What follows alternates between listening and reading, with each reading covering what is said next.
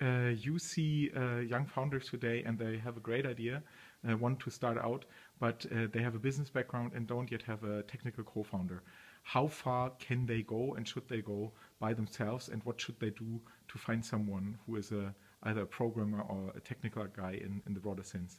I think programming today is so easy to do yourself. So probably they should learn program for a month or two, write a prototype, go to the market, learn, do lean stuff, get a market fit, and then perhaps get some money or from customers or from investors, and then look for a technical founder or programmers.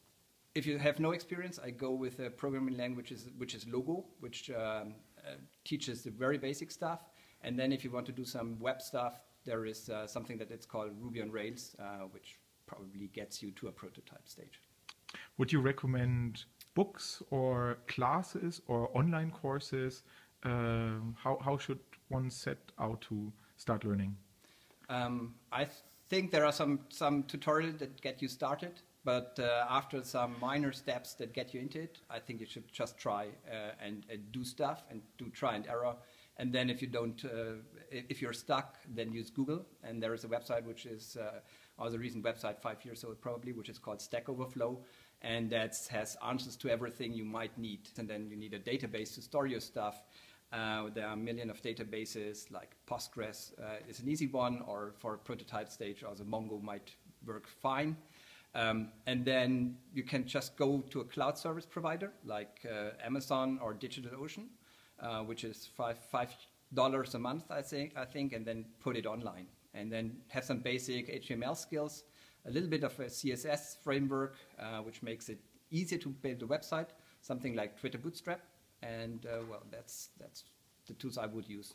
How important do you think it is that Germany as a society, or like modern society, learns more about technology, and not only as users, but really as people who can come up with stuff themselves? I think a lot of stuff today is driven by technology.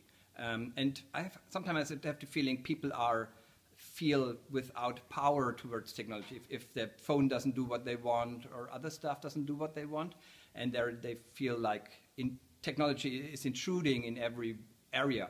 And if you don't have a technology background, it might be intimidating. And I think if you get into tech and understand tech and do programming, everyone should do this, like in kindergarten, it's quite easy.